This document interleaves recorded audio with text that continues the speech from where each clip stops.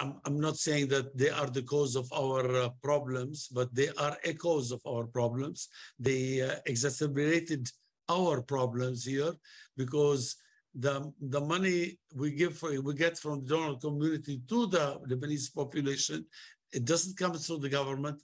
It's weakened the institutions of the government, and also it's barely enough because even the World Bank estimated that Lebanon cost of these refugees is around more than $3 billion a year because electricity, water, infrastructure, schools, everything, and land that where they are, everything is free. The government has been giving them.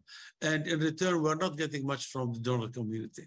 They constitute no threat to the regime in Syria, and they constitute no help to the regime in Syria.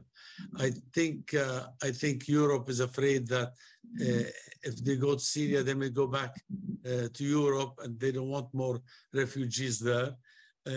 But we have disagreement with the donor community, and we're negotiating on that. We're talking because Lebanon cannot afford having 1.5 million refugees in its midst, because it would change. Besides the economic burden that we create on us, put on us, it will change the character of the country.